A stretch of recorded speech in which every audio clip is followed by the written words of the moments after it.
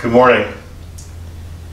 I've often told the story about when my second child was born, and I loved my first child so much that one of the biggest worries I had was, could I love this second one as much as I loved the first one? And of course I discovered that that was not only possible, but completely natural. And that love is not something that's finite if it's really love. Love is expansive and it builds on things. It's a bit like, worrying when you're enjoying a piece of cake with around the table and spending all your time worrying about whether I'm going to be able to get that second piece of cake, so that you don't enjoy the one you're having now. Thinking in terms of what we don't have, rather than what we have been given. The love that's all around us can put us in a place of poverty and loneliness. Today, with the feeding of the 5,000, Jesus teaches us that even in the midst of the wilderness, there's the possibility of abundance.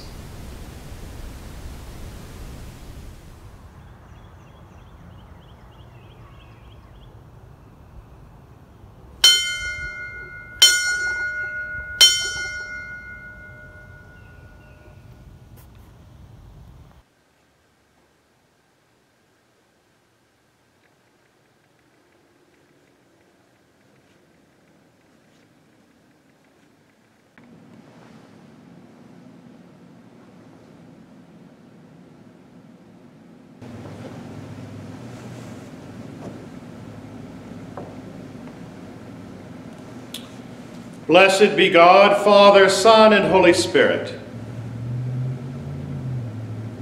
Almighty God, to you all hearts are open, all desires known, and from you no secrets are hid. Cleanse the thoughts of our hearts by the inspiration of your Holy Spirit, that we may perfectly love you and worthily magnify your holy name, through Christ our Lord. Amen.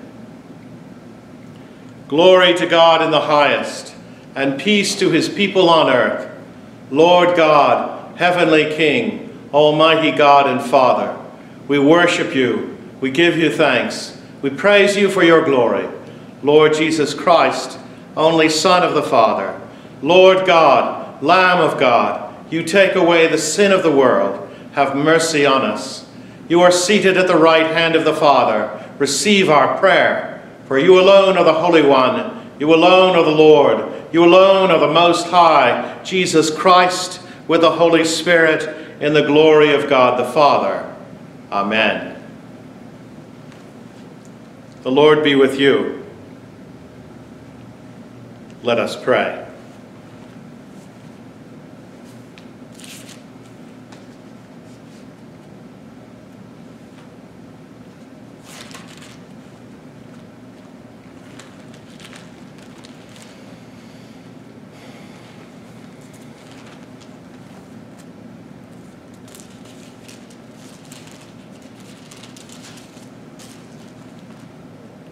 Lord, we beseech you, let your continual pity cleanse and defend thy church, because it cannot continue in safety without your succor. Preserve it evermore by your help and goodness. Through Jesus Christ our Lord, who lives and reigns with you, and the Holy Spirit, one God, forever and ever. Amen. Let us listen to what the Spirit is saying to the church.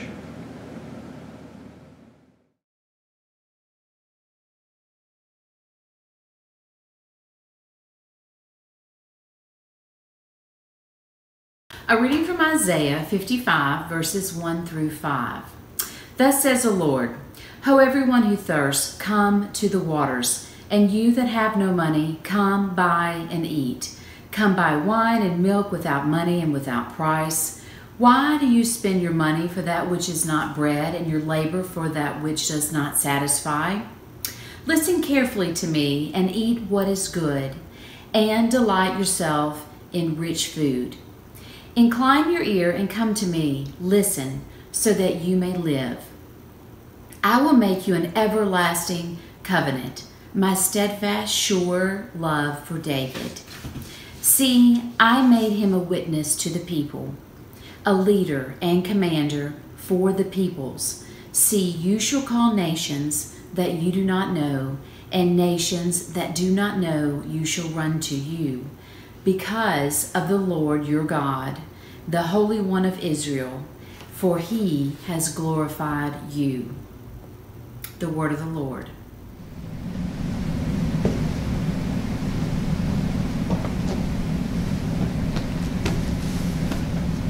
Psalm 145, verses 8 through 9, and then 15 through 22.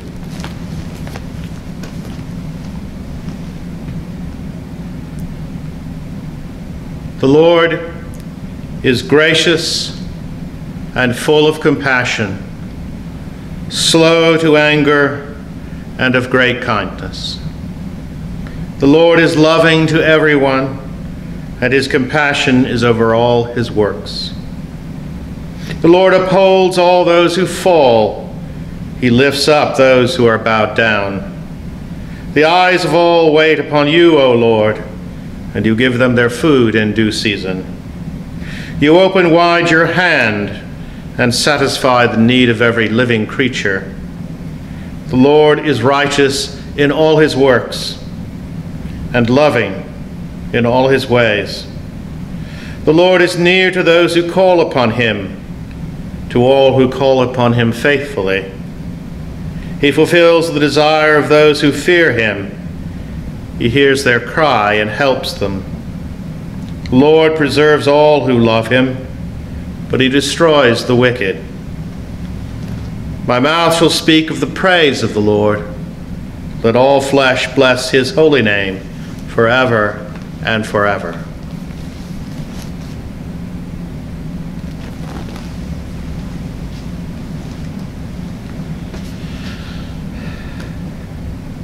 A reading from the letter of Paul to the Romans. I am speaking the truth in Christ. I am not lying. My conscience confirms it by the Holy Spirit. I have great sorrow and unceasing anguish in my heart, for I could not wish that I could wish myself were accursed and cut off from Christ for the sake of my own people, my kindred according to the flesh. They are Israelites, and to them belong the adoption, the glory, the covenants, the giving of the law, the worship, and the promises. To them belong the patriarchs, and from them, according to the flesh, comes the Messiah, who is over all, God blessed forever. Amen. The word of the Lord.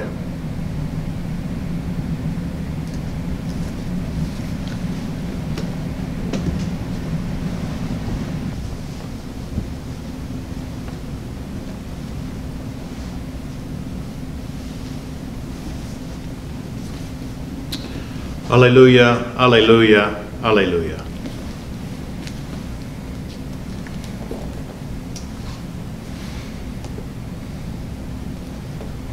The Holy Gospel of our Lord Jesus Christ, according to Matthew.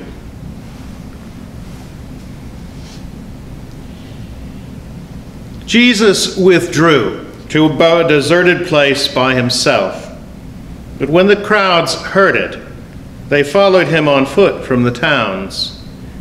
When he went ashore, he saw a great crowd, and he had compassion for them and cured their sick. When it was evening, the disciples came to him and said, "This is a deserted place, and the hour is now late. Send the crowds away so that they may go into the villages and buy food for themselves." Jesus said to them, "They need not go away. You give them something to eat." They replied, "We have nothing here but 5 loaves and 2 fish." And he said, "Bring them to me." Then he ordered the crowds to sit down on the grass.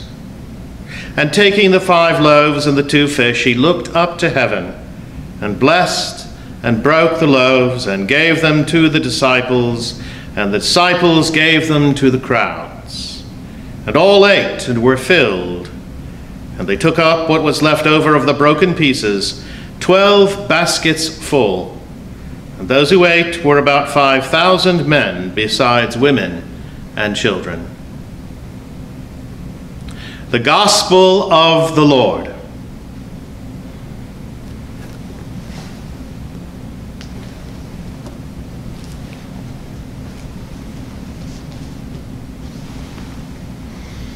In the name of God, Father, Son, and Holy Spirit. Amen. Last week I was speaking to one of our parishioners who's a teacher. She can't wait to get back into the classroom, despite all of the chaos and cautions and concerns that we have. But she wants to get back into the classroom, and I think probably pretty much for the same reasons we want to get back into church. Because it's hard to replicate personal nearness without physical presence. It's hard to replicate being close to someone without being in the presence of someone. And it is a critical thing for teaching, as we talked, how important it is for that proximity to happen so that you can know them, to know the students in all their vast array, and even more critically, to care about knowing them. Students, after all, are not always that easy to know. Sometimes they do their best to evade being known. Some know it all. Some don't care. Some carry burdens that makes it hard to be a student. I've probably fitted into each one of those categories throughout my educational career, even the most recent one ending this year with this postgraduate thing that I was doing. It just struck me so how important it is that the most important quality of a teacher, of a good teacher, of the best teachers I have had, have not necessarily been their cerebral capacity, but rather their compassionate capacity, seeking to know me and desiring to know me well enough that they were able to deliver out of me something I didn't know I had, or something I didn't think I was capable of doing or thinking or experiencing.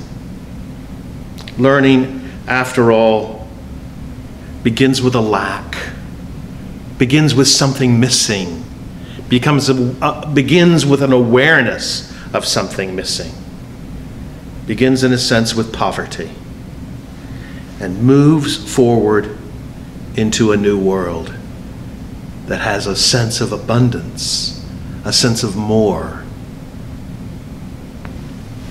Jesus, as we read today, had compassion for the crowd that had gathered around him. That great word, compassion, that we see in various other parts of the readings today in one way or another. They were hungry, of course, yes. And they were hungry for more than just food.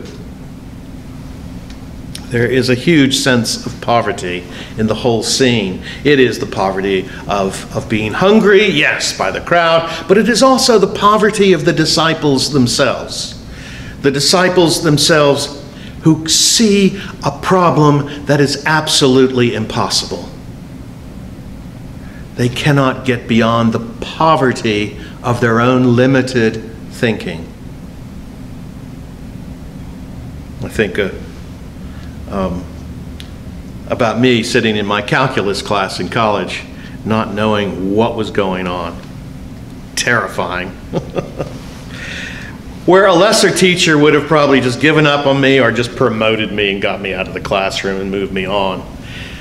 But where a good teacher stuck with me and met with me outside of class and showed me something I couldn't have seen without his compassion.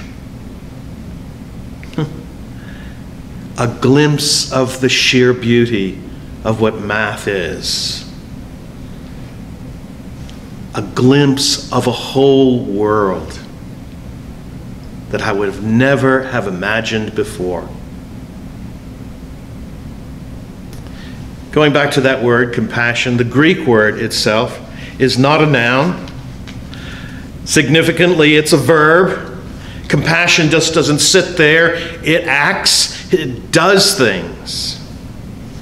And at least three things that I can think of today. One is, it's all about that movement. It's all about that verbal movement. First of all, it moves toward the person who's in front of us. Second movement is that it moves away from ourselves. And the third movement is kind of a movement of the conscious to the unconscious. So that the first two movements, toward and away from, become, in a very inadequate way of expressing it, but natural. Natural. It becomes less of an effort and more of something that's coming out of a deep sense of who we are or are becoming. Compassion is what the Good Samaritan does when he sees the wounded man in the street. It's the same word.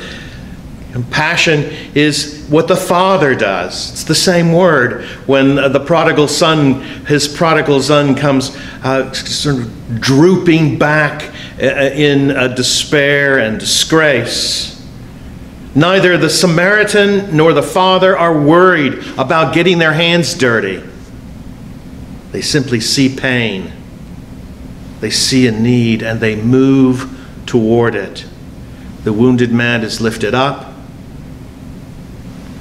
and the disgraced son is embraced. The struggling kid in class finds encouragement. Jesus sees the crowd, has compassion towards them, and he directs action towards them. He challenges us. You give them something to eat. But we're in a wilderness. There's nothing here. They look at what they do not have. Jesus looks at what they do have. Two completely different ways of seeing the world.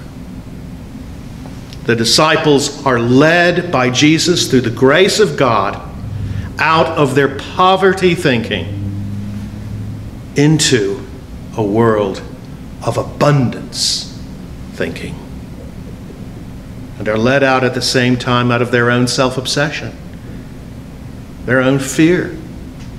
The focus on the other person leads them away from their focus on themselves and what they do not have.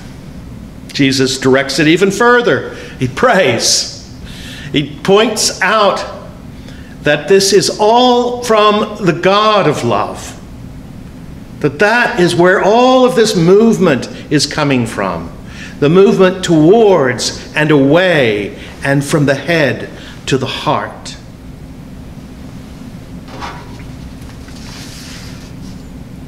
Back to that word, that Greek word.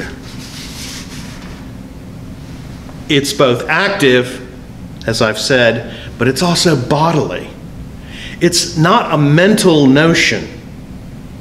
It is a word that actually means gut-wrenching. It is a kind of experience of discomfort, of pain and urgency in the body, as a reflection of the pain and urgency which is being witnessed in front of them. It is an entering into, it is a stepping into another life with all of its foibles. And the way God steps into our life. This story is all about. The story of what the church is all about. Of God stepping into our messes. Naturally. Towards us. Away from God's self. And in that kind of all of that movement towards, away, and from head to heart, there is abundance. And there are leftovers. That's the piece. The leftovers. 12 baskets left over. That's what makes this story a miracle. It's the proof of the miracle that they hardly even noticed happening when it was going on. But there we have it. There's more besides, which is especially striking in the wilderness, or in a wilderness season where we don't seem to have the resources or the will, and we're tired and anxious and worried and conflicted in so many ways. But where there is so much more by God's grace, where there is nourishment of body and soul, if we moved from that poverty thinking into that abundance thinking. To begin each day with what we have and what we have been given. In family and friends and yes, and teachers of all kinds who have come in all shapes and sizes and instances and seasons in our life, where there are plenty of leftovers to feed us. Leftovers that still shape us by their compassion, which deliver us even in the wilderness from lonely poverty into the abundant love we can find when in our compassion we allow the movement of God to take place. We may find that even the restrictions which are so tedious and soul-crushing on so many levels in the current season are nothing compared to the liberation of the same soul to a new world of love. A new world of love. It's what the prophets call us to, even in the midst of misery and degradation and emptiness and poverty. There is always a new world. A new world where we focus on what we have been given and have been given into and become part and parcel of a whole new world that we could never, ever have imagined.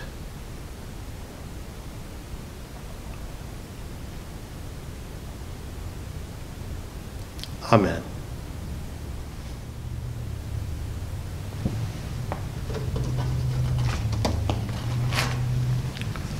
We believe in one God, the Father, the Almighty, maker of heaven and earth, of all that is seen and unseen.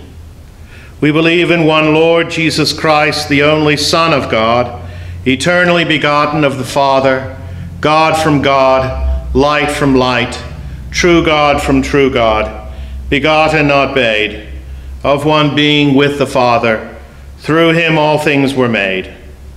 For us and for our salvation he came down from heaven.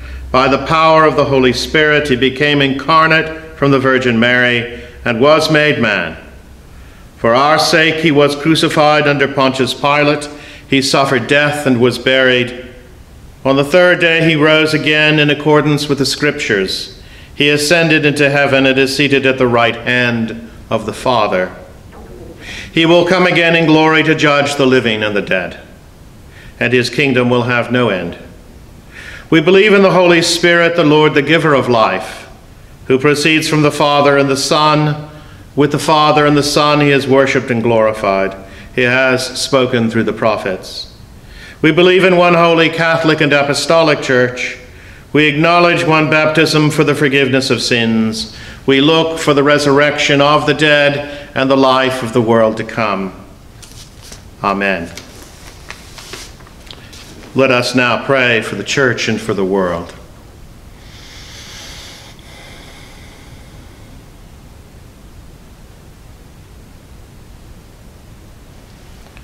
Who can separate us from the abundant love of God?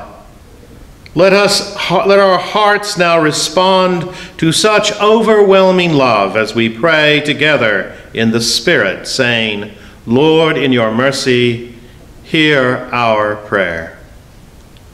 That you, O Lord, will remind us of your bountiful promise to us, that it might continually inspire us in works of mercy.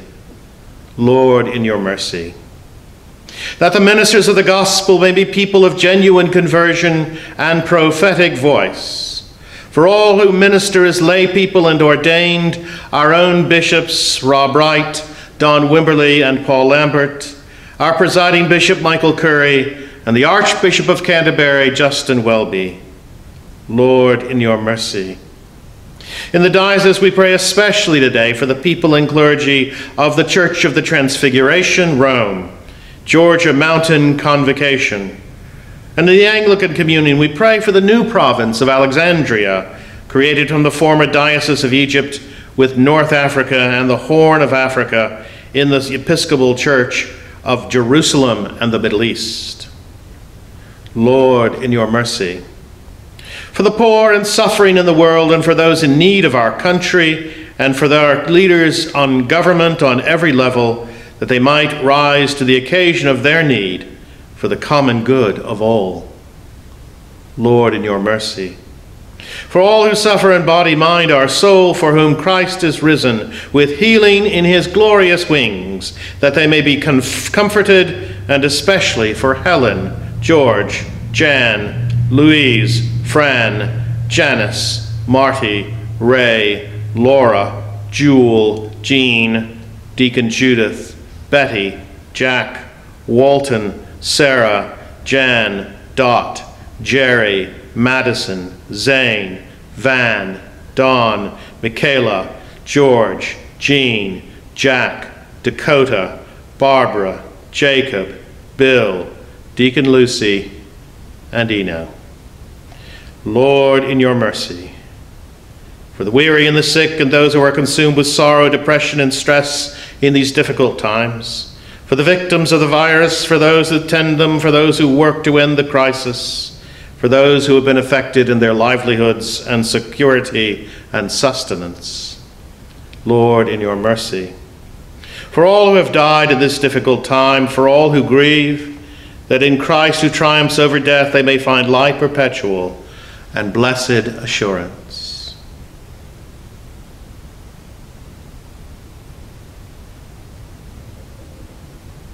Lord, in your mercy. For those now in the armed services of our country and for their families, especially Joyce, David, Brandon, Maggie, Stephen, Austin, Mac, Lauren, Jacob, Gavin, Jake, Rose, Ash, Hunter, Derek, and Matt. Lord, in your mercy. For those who celebrate birthdays, especially Virginia Vaughn, Joseph Ford, and Jerry Jordan. And for all those who celebrate their wedding anniversaries. Lord, in your mercy. I invite your prayers at this time.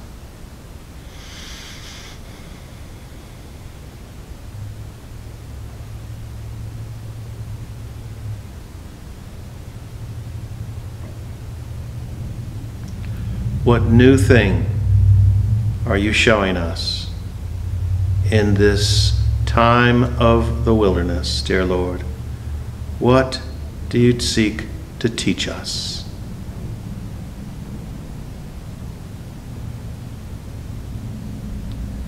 Praying especially for all teachers as well, for all students, for all those engaged in the educational process, this holy process of cerebral and physical and emotional transformation. We give you thanks for those who are dedicated to this process, and we ask you to continue to inspire them, and for us to remember them and give thanks for them. Lord, in your mercy,